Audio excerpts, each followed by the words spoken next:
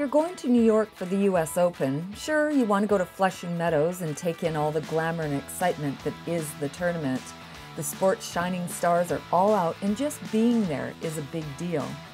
But if you're a tennis player and you're there for the big event, then on your time off from watching the tournament, what else would you do?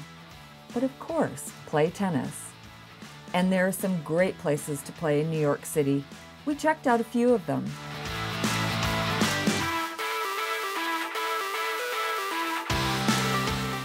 We stayed in Brooklyn, so spent some time playing at McCarren Park's 7 excellent courts. There is a fee, and you have to pay through New York City Parks and Rec system before you play, but it's worth it. The courts are great, and looking up at the Brooklyn skyline makes it real that you're in New York.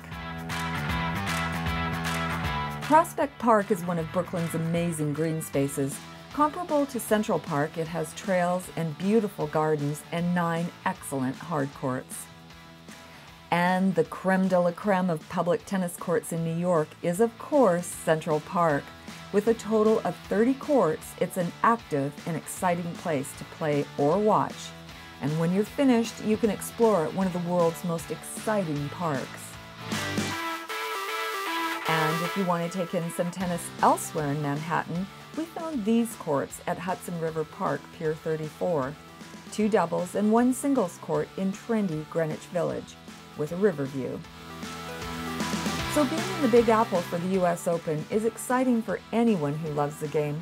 Tennis is definitely in the air, and you can have a great time watching or playing. So when in New York, definitely don't forget to pack your racket. I'm Terry Church.